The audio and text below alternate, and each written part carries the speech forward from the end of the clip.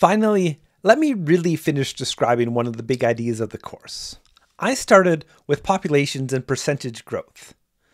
Now that I know about separable equations, I can actually solve the percentage growth equation.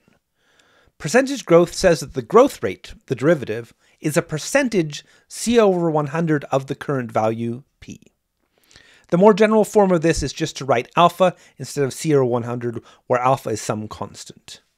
This is a separable equation. Like the last example in the previous video, the t part of this equation is just constant 1. So I take the p part over to the left as a reciprocal, 1 over p, and then I integrate both sides.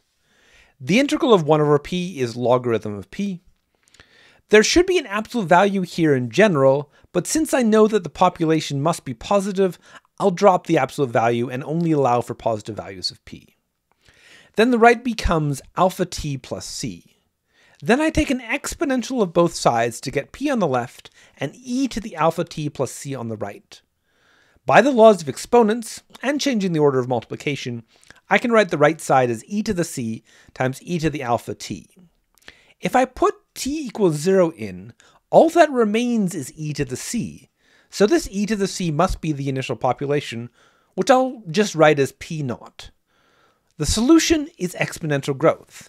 P equals p naught times e to the alpha t, where there is an initial population and a coefficient alpha that determines the growth rate. This is finally a proof of what I've been saying all along.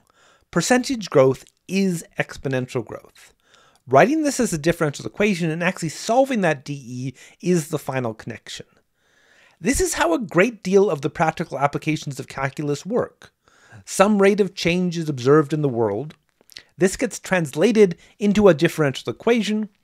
That differential equation is solved to get a function that describes the change. Observe the percentage growth, write the dE, solve it, get exponential growth. Therefore, percentage growth is exponential growth.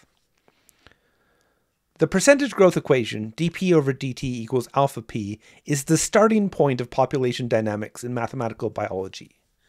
I'm not going to go too much further with this, but I want to give you just a hint of how this progresses from here. To make a more complicated or interesting model of a population, I can adjust the dE itself. That changes the rate of change, thus changing the growth behavior.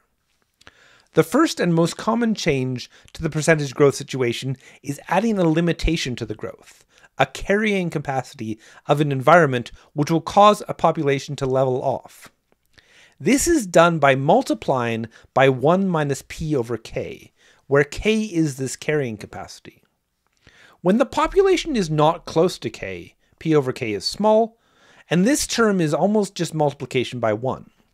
So at the start, this is basically exponential growth. However, as p gets close to k, p over k is close to 1, so the term in brackets gets very small. This makes the growth rate small, so the growth slows near the carrying capacity.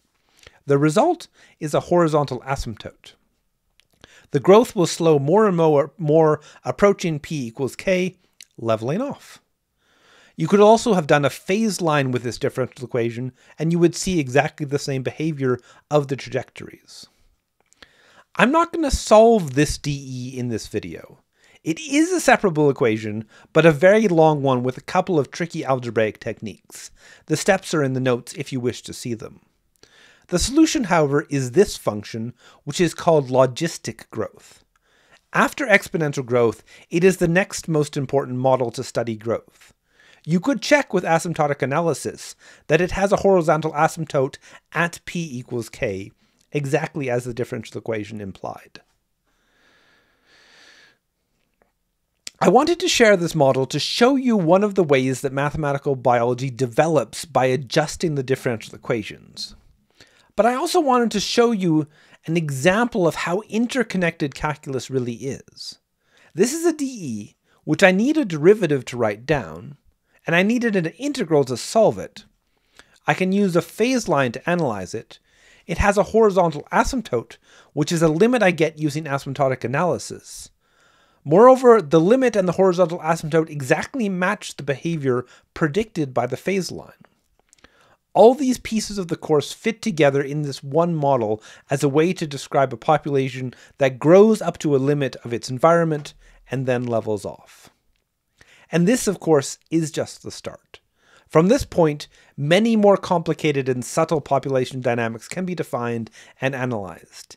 But all of them are based on the same ideas of derivatives, limits, integrals, and differential equations. They all tie together the major ideas and components of the course. And this is all pretty remarkable to me, and I hope it seems so to you as well.